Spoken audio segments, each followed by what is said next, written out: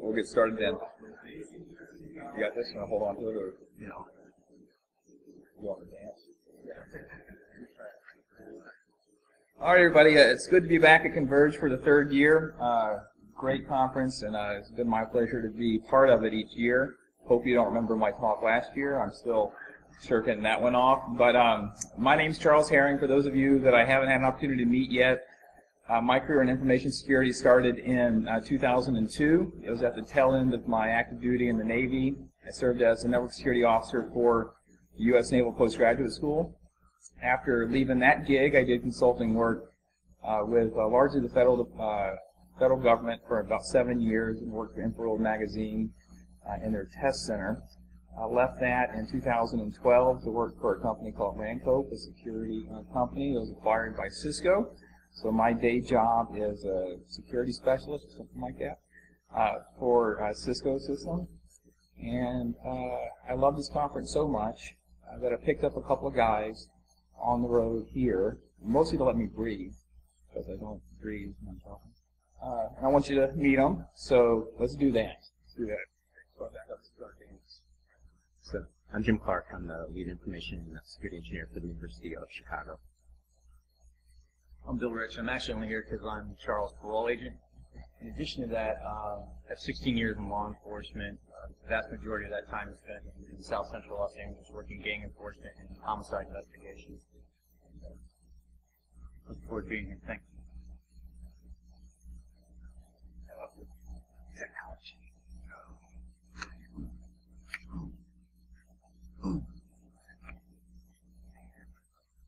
Stupid RF. I don't know.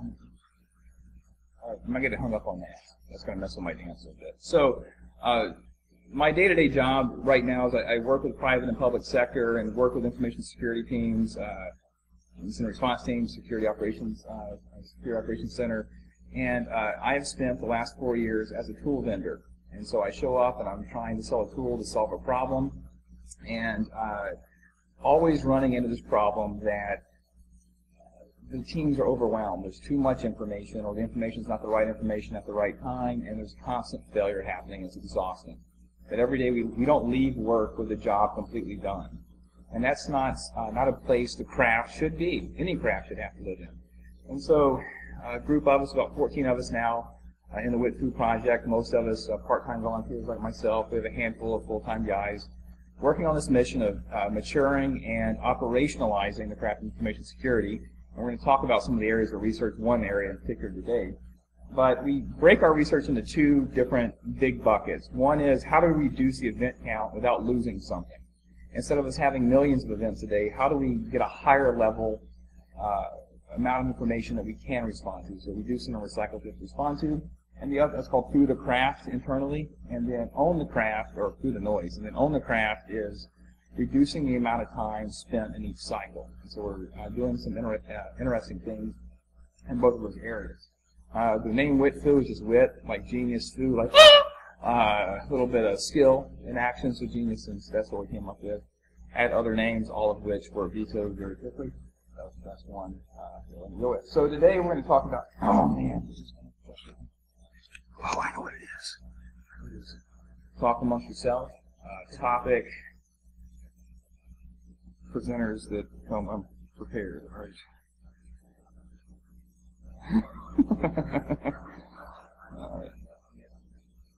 Yeah, guy, did you not know that this was what you were doing today? Okay, I got it. I know how PowerPoints work. Don't you guys really? There we go. Stop yelling at us. Yeah. I mean, well, we had this whole, we practiced. We actually practiced today, and this is what happens anytime you practice. We weren't even demoing anything. Now I've got people tweeting. All right, stop it. Yes, so that's gonna be fun. Nobody tweeting in this thing. All right. My name's Charles Herring. I'm sorry. It's we're almost there. Go to tempo going. No, this is way worse. Last year I talked about flowchart for 45 minutes. It was uber exciting stuff. All right, but it was useful. It's useful. It's too much fiber, and that's all. All right, Do it! All right, anyway. All right.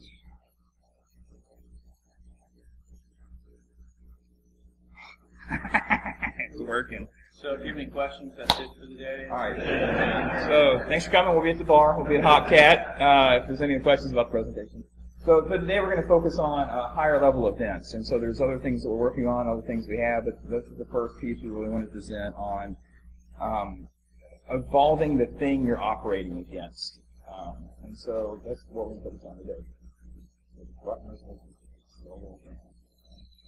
So when we're explaining this, I thought I'd go back to high school science class and talk about how we approach this, right? How are we trying to make things better? So our purpose is to help organizations like the University of Chicago figure out how to stop failing every day, how to improve the craft in general, but organizationally. On the research part, we want to look beyond information security. We're a pretty new craft. We're only a decade or two old, and so the things that we've learned, the paradigms that we've developed, aren't really tested. So we wanted to look at other crafts and what can we learn. You know, I have a background in aviation maintenance. I worked on F-18s for years in the Navy, and that taught me a lot about process and how to teach people on those types of things. And so in this talk, we're largely going to focus around law enforcement. We'll have a couple of areas that came up in our research, and we used that research to get us to a hypothesis. What do we want to test? What thing is working in law enforcement that may or may not work inside of information security? And so the first MO that we started testing is, the first hypothesis we started testing is MO processing, or looking at the modus operandi of a given adversary or adversaries will help us provide a higher level event type. And so to do that, we built some tools to take in data from other tools and run through this MO piece. So this is our basic framework of just research, create a hypothesis, test the hypothesis, and there's a couple of hypotheses we'll go over today, and the results. Before we get into that, I wanted to back up a little bit and give us an even set on what we have done as an industry in making things better in event aggregation and higher level processing. This is 1.0. All of us have dealt with this. Thousands, millions, or billions of events pouring into a system from, in this case, you just snort. For every ping packet that is flagged unreachable or prohibited, you get an event. This can be millions of things, right? And this is a lot of millions.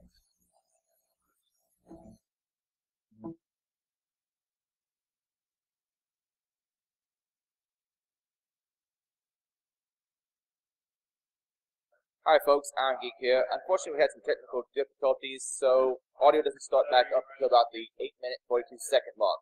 Sorry for the inconvenience.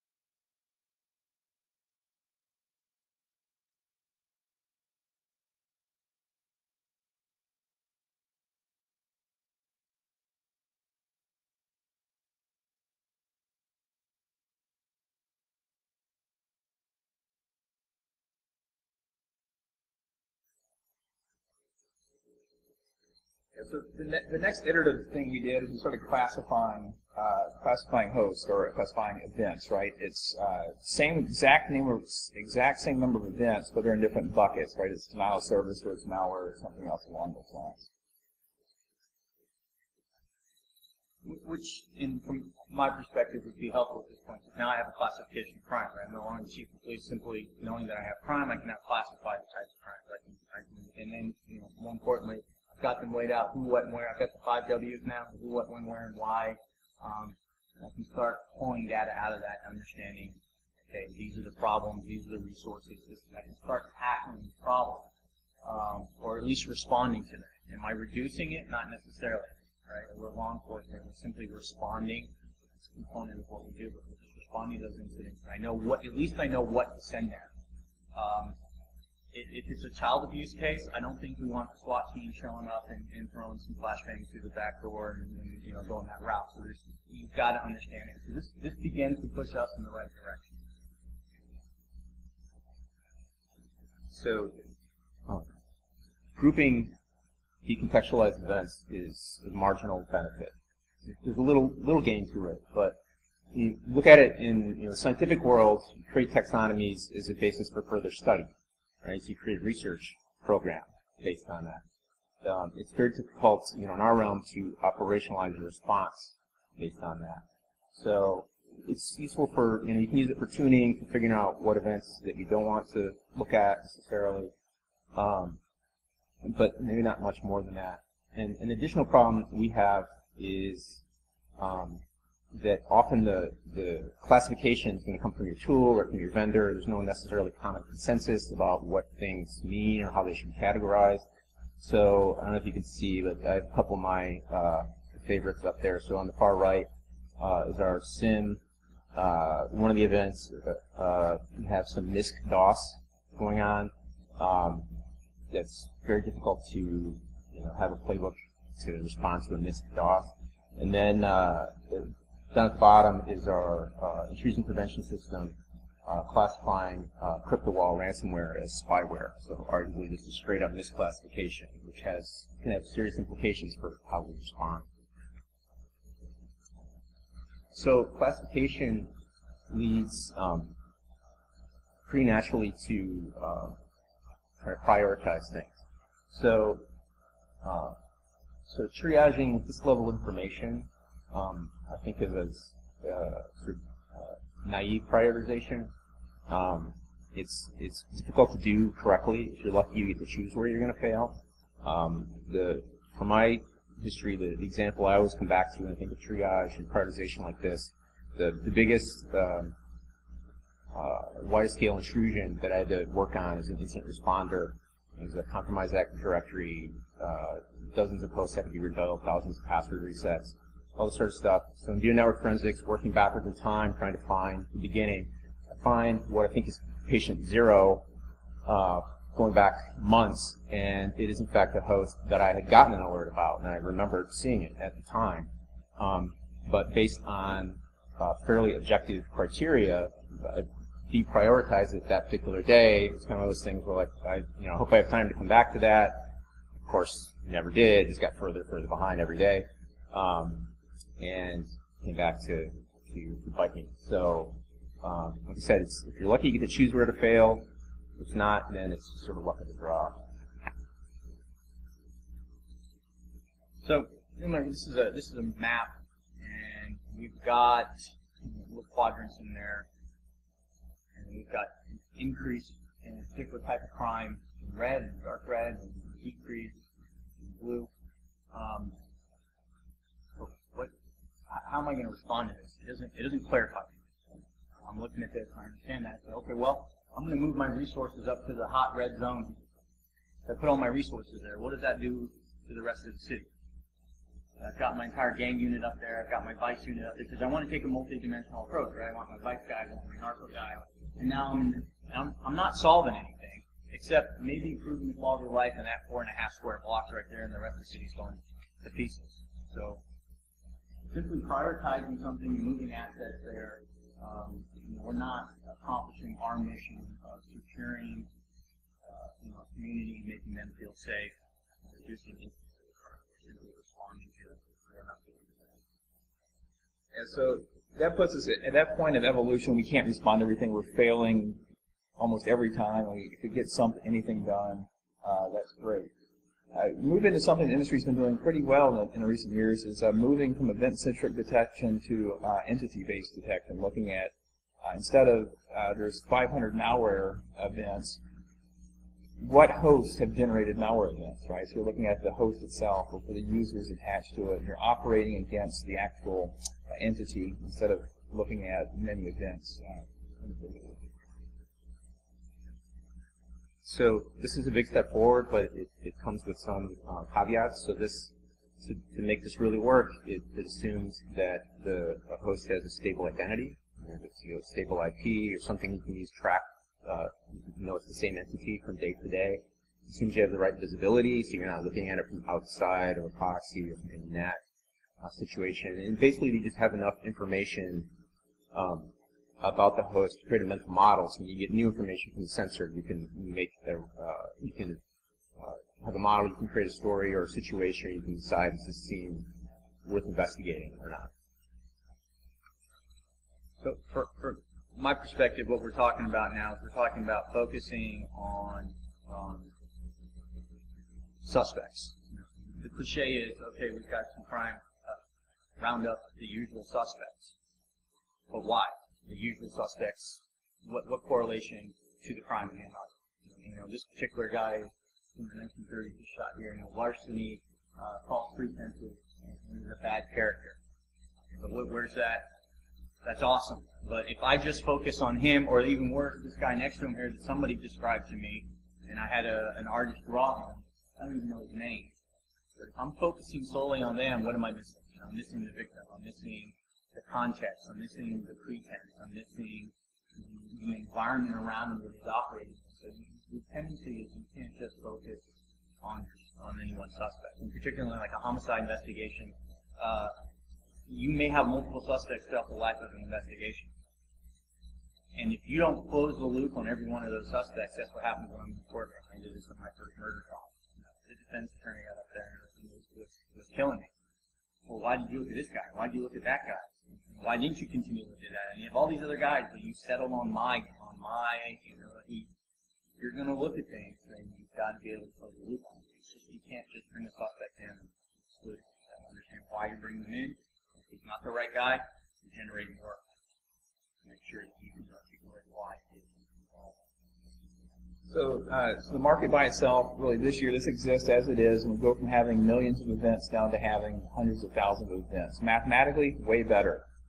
Still not operational. You can't respond to 100,000 events in a day with the size of team. So this is really where we stepped in and started looking at the research as a backdrop. How can we go from 100,000 to something we can actually eat each day? And so we don't have the answers. This is not a definitive conclusion we're coming up, but actually we were wrong in some ways, and I was going to share that with you today. But it all really started with a conversation we had with Bill about how to kill somebody.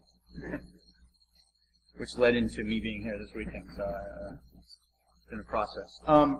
Yeah, so connecting the facts, and it's, for us, it's imperative if we're going to put somebody in life, or in prison for the rest of their life, or I've handled several serial cases where we're actually people looking at death penalty. I can't just arbitrarily bring some facts into court and hope that I can connect the dots. Okay? The details have to be there. Every piece of the puzzle has to be presented. I can't afford to come in with a 1,000-piece puzzle and only have 658 pieces. So no matter how big or small, the relationship from each piece to the other piece is very, very important. In about 2 minutes now, I'm going to certify you all as homicide investigators. So when we start, here we have a victim, and technically that victim is not part of my investigation yet until the coroner's investigation first. The coroner's going to do the investigation. The terminology is that the body belongs to the coroner, and then when he's done. But that information is going to tell me a lot of things. I'm going to find out who the victim is now. I'm going to find out the manner of death. I'm going to find out what type of rounds were used, if the manner of death was gunshot wounds, the type and caliber of the weapon likely used. I'm starting to develop some things that I can use in this case.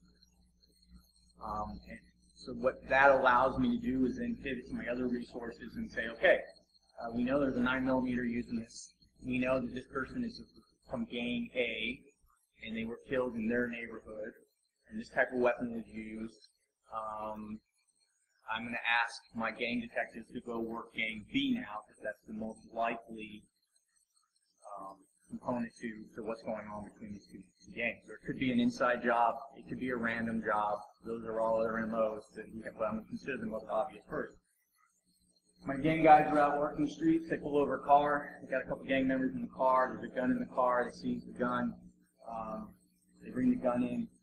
It matches type and caliber. This could be the murder weapon found in the rival gang member's hood. The car, the registered owner of the car is from that gang. He's not in the car at the time. So now I have a possibly an suspect that possibly has a murder weapon. Now I got to get down into the details. I got to fire the ballistics on that weapon. The rounds recovered from inside the victim match the rounds in terms of the rifle and the barrel of the weapon. Yes, they do. Okay, now I've got my murder weapon. Perfect. I can conclusively and scientifically say that this weapon killed this person. And I can conclusively say this person's dead because the coroner told me so. This is how they died. Now, where's the registered owner of this vehicle? I start working with him, and I go, oh, look at this. He's also a documented gang member. Oh, look at this. I registered his phone on cell phone. Oh, his cell phone's pinging in the area of a homicide at the time that it occurred. Okay, so now I can place him in the area. I can place him to the weapon. Now I've got his homeboys. I know who to talk to. I know who's on parole. I can start going back and talking to them. And go, hey, you're on parole, aren't you? Where were you the other night? You know, and then I look at his ankle. He's wearing an ankle bracelet. And I'm like, oh, you're the same place his cell phone was. You weren't in the car, were you? Okay, well, what's that case hanging over your head? 35 years? Guess what? You're not going to come give me an interview about what went on in the car. That's how you solve the case. But you've got to pull all those things together. And like I mentioned earlier, if you go down that track and it takes a left turn on you, got to close the loop on it. You got to conclusively show why he. I spend almost half the time in a homicide investigation proving things, disproving things, so that they don't come back later. So that conversation set us up for our first hypothesis to test, right? We have something that's working that convicts criminals, murderers in law enforcement and homicide investigations, and we wanted to find out, can we derive something of value from that? And we're all familiar with things like Lockheed's cyber kill chain, MITRE has the attack continuum, and these different proposed MOs, pathways that the adversary takes. And we wanted to test and see, the basic idea was if we connect these different events together, if you have a machine that's compromised and it talks to a machine that's staging and there's privilege escalation and exfiltration happens, if we can stitch all of that together, it should give us a better event to work off of instead of just all these different separate machines or separate entities in the space. So basic hypothesis, let's go see if this approach can reduce noise. And so we plugged in some tools at the university and also some other folks that are participating with us, and we started looking at how to connect these things together. In the scope of the current research, it was network-based stuff. So was there a communication between host A and host B, right? The infected machine and the staging machine, and started stitching these things together in something we call MO, or modus operandi stitching.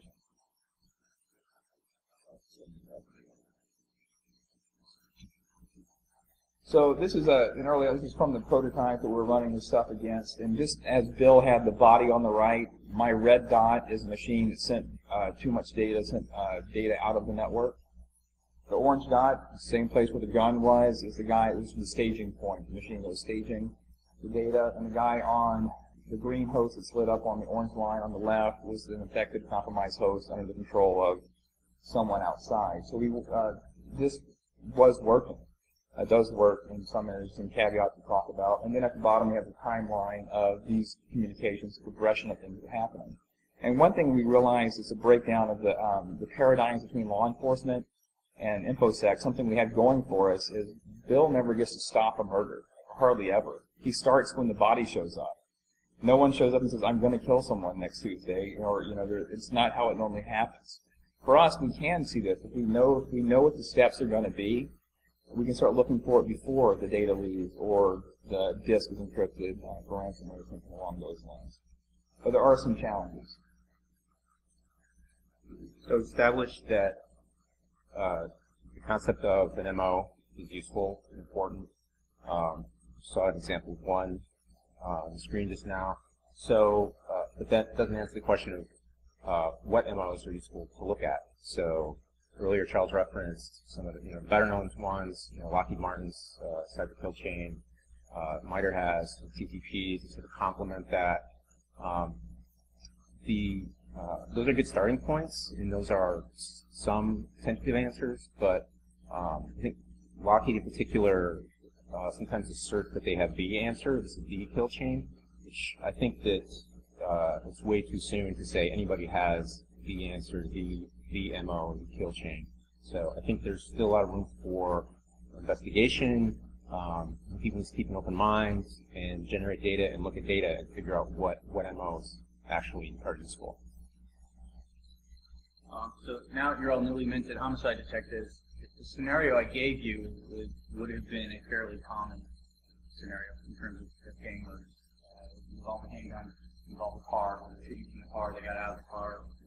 So The equivalent would be to say, okay, in order for this to be classified as a gang murder, it has to have a handgun and it has to have a vehicle. Otherwise, it's not gang related, which is great up until all of a sudden we have an investigation involving a knife. So if I walk in and say, oh, I'm in a gang neighborhood and this looks like a gangbanger, but he was stabbed, it's not gang related. Because, right? Because if the gun wasn't used, it doesn't fit the right MO. You have to develop an investigative strategy. You have to develop an investigative theory, and you have to work off of those. And that's the good detectives are the ones who can do 2 or 3 theories, 2 or 3 investigative techniques, strategies at a time, and work in parallel and work in concert. So let me change the scenario here, though. If I tell you that I then find out the victim, based on his manner of dress, is Crip, and that he was killed in the parking lot at a predominantly blood bar, and he was stabbed, is now likely we're back to a gang homicide. Yeah, this guy was from out of his hood, he's at a bar, a rival gang, nobody had a gun at the time. It is gang. The MO discussed earlier. So we have to stay out of that. We walk into every case open-minded. What's the theory on this one? What's the strategy on that one? And how's that going to change and grow over time? You have to be adaptive. The detectives that come and go in less than a year when they work homicide are the ones that can't do that. This is my investigative theory. They get 6 months through it and they disprove their own investigative theory, and then they don't know what to do. And you're stuck. And now you're failing that case with cold. You're not solving. So we had a retreat a couple months ago, whenever, but we're up in the mountains in Colorado trying to work through some of this together, and I'm sitting there and we realize we're getting false negative conditions on some of the MOs, whether we're using kill chain or attack or whatever.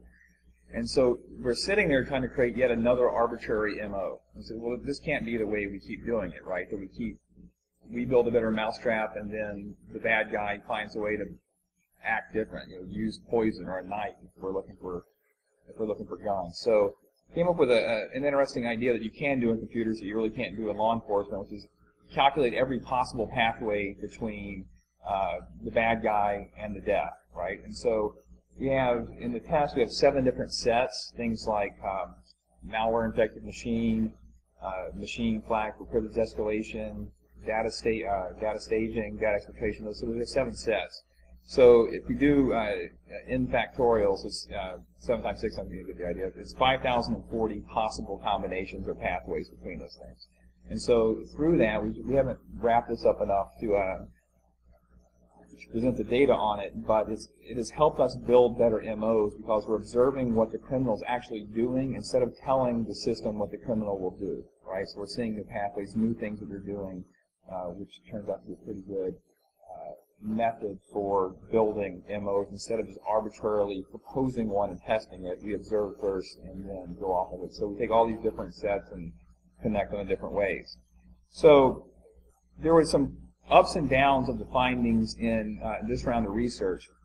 We did go from 100,000 hosts to investigate each day, around that, to about 100 to 150 incidents is what matches on the MOs in a day. And that's good. 100's way better than 100,000, but it's still not enough. And we're also detecting these false negative situations, things were slipping through, which had to be investigated from the 2.0 model. So the things that weren't connected into an MO needed to go and be investigated as a host or user individually, right? So but it did help. It was a great step forward. And it did put us into a whole tangent of research around what is the right MO, what are effective MOs, how do we reduce false negative conditions in the system. So what we're doing is the equivalent would be if this vehicle had 30 rounds shot into it from an AK-47. I could show up at the scene and say, okay, I've got 30 shootings. Which technically I do. Every time the trigger was pulled and that weapon fired around, that's 1 shooting. So I could show up and say, I had 30 shootings. Now, the chief of police is going to lose his mind Monday morning when he finds out they got 30 shootings Sunday night alone. Right? And then, we've got 30 shootings. I got to assign 30 detectives to 30 different shootings. I've got to assign, now I'm going to take all that evidence down and have it processed with my scientific investigation people, and I'm going to give them 30 different requests for all this evidence I'm processing here for crime. And It's not. It's actually 60 because you've got one round in shell casing. Now you've got to go pull all the rounds out of the car. There's going to be some that aren't accounted for. And I've got to start looking for each of the 30 suspects that fired each of these 30 rounds. The end result being I'm going to probably find one suspect, and the other 29 cases are going to go unsolved. In actuality, I had a singular event, right? It was one shooting, and so you take all that evidence and it allows you to look at a singular incident. So let the evidence dictate what you're looking at. The evidence in context, singular event with multiple levels of evidence. Okay, so going forward, that was evidence leading to a single incident. What if you had multiple incidents? So let's say we got a serial murder case. I've got 5 murders. Well, one of the concerns is that this person, if we really think that someone's responsible for these 5 murders, there's going to be a 6th, there's going to be a 7th, there's going to be an 8th. Very few murders get solved in the first 48. Whoever's watched the TV show. They only show you the ones that actually happened. In 6 years in South Central, I solved maybe 2 or 3 murders in 48 hours. And it wasn't my investigative skill that did it. That's what I told my boss. The reality was is that, the suspect came back to the crime scene and said, there he is. It was that kind of amazing detective work that made me a superstar for at least 5 minutes.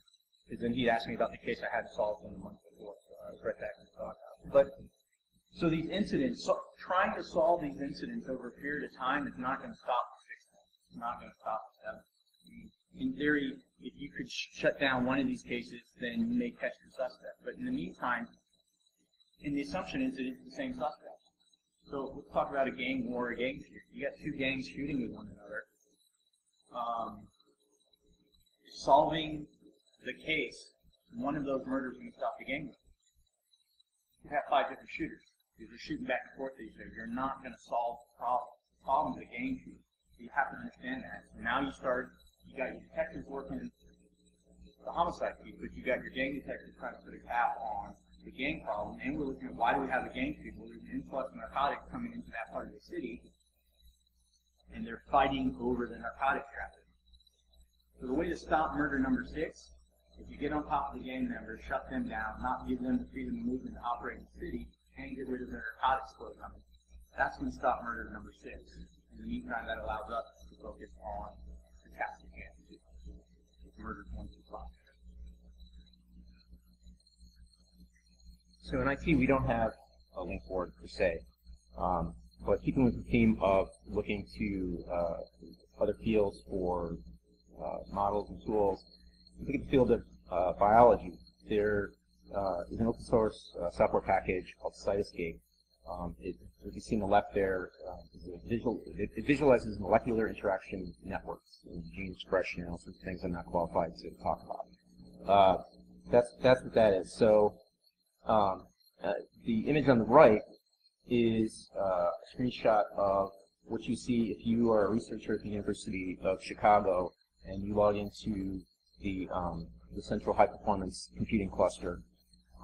One of the tools available to you is Cytoscape. So I want to clear the university didn't have anything necessarily to do with Cytoscape in particular. My point is, though, that it is a tool in the toolbox of researchers there. You can get in this cluster, you type load module Cytoscape, and you can start doing research with it.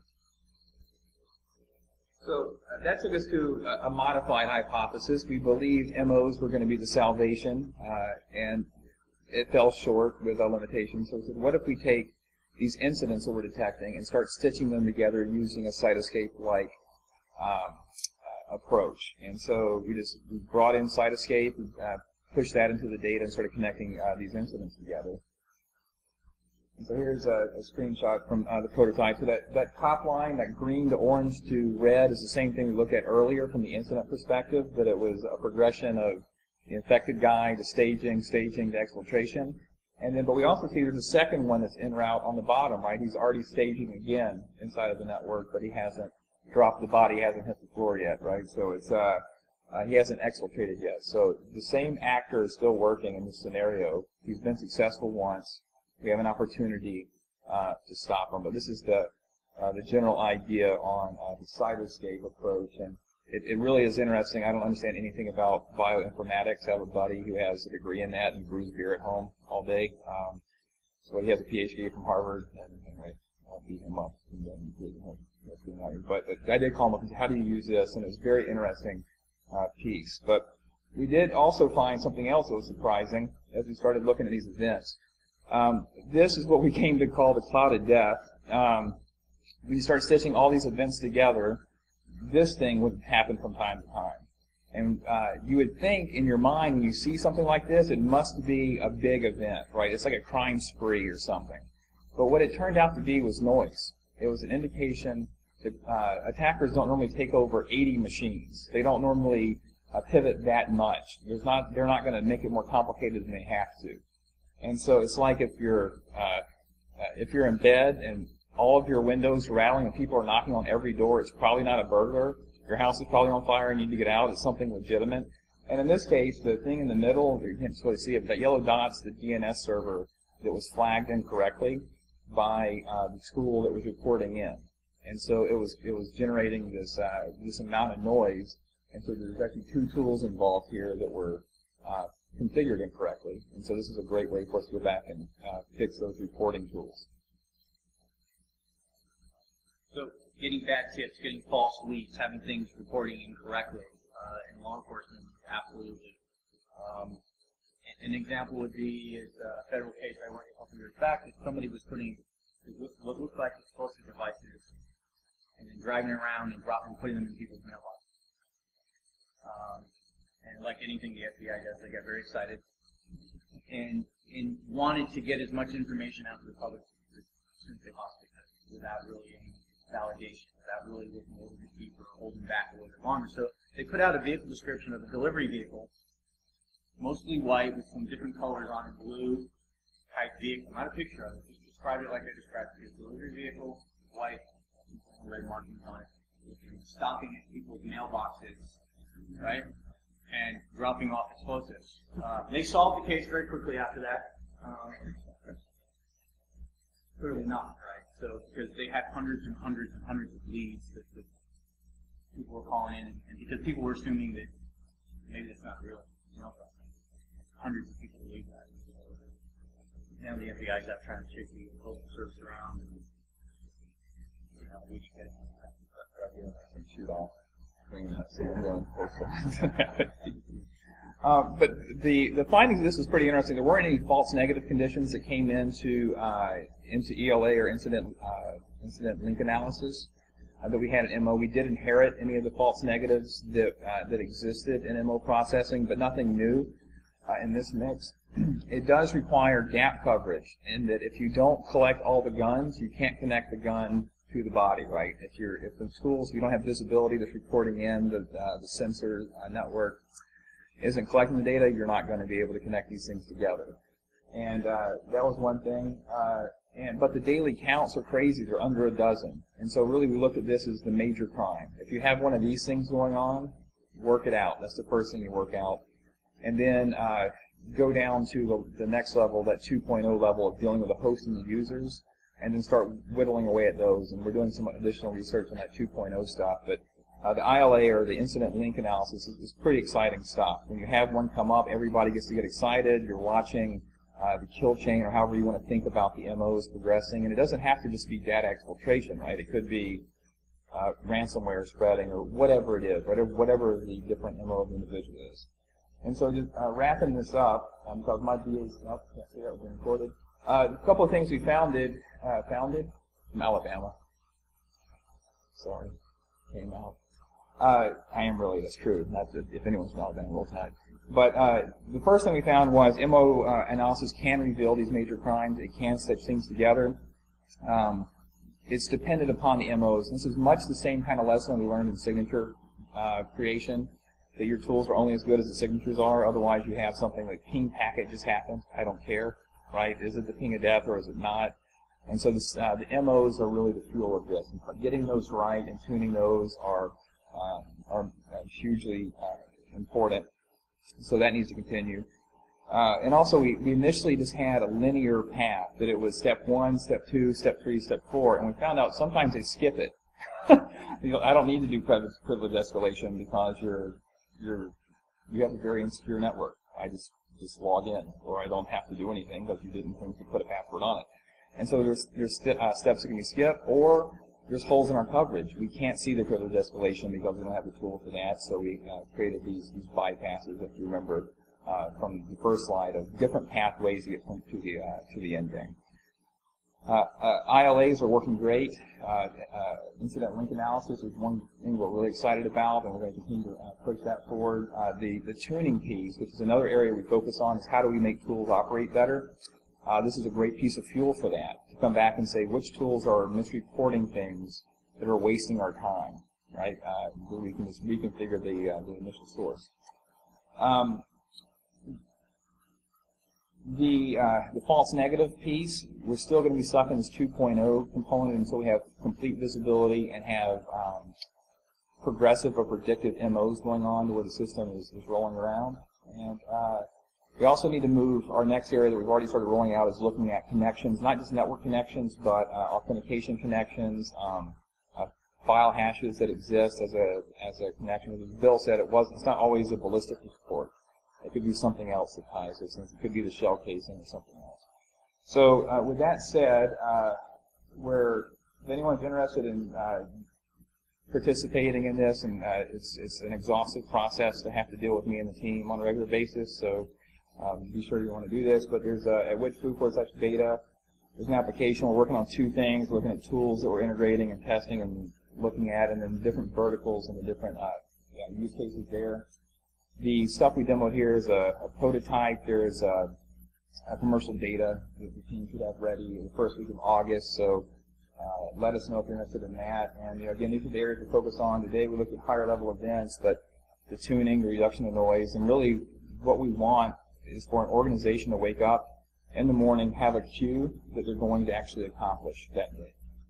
And so I think you should have hope that that's possible, whether I'm the guy, this is the team that does it, or someone else does it. We are making progression towards that, and we don't have to lose every day. So hope that was helpful. Last plug, Hopcat, there's free beer at 5 o'clock. Cisco is paying for that beer. I'm allowed to invite all of you there, and I will be there drinking beer, so you're welcome to join us. And that is it.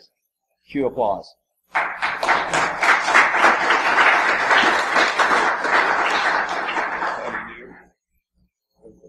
Any questions? Anyone have a question? Yeah, what's up?